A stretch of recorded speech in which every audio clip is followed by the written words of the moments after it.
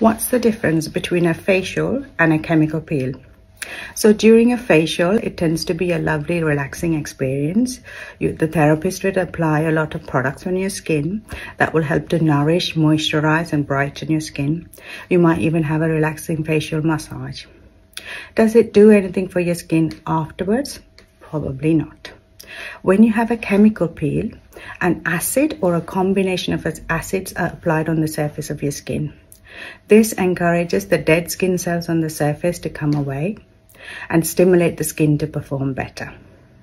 Different acids are good at targeting different layers of the skin, and you get different benefits. So some are very hydrating on the skin, some are good at getting into the oil pores and reducing oil production and acne and blemishes.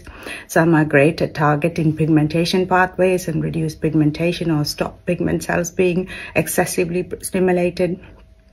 So you can have a combination or a single acid to give you multiple benefits.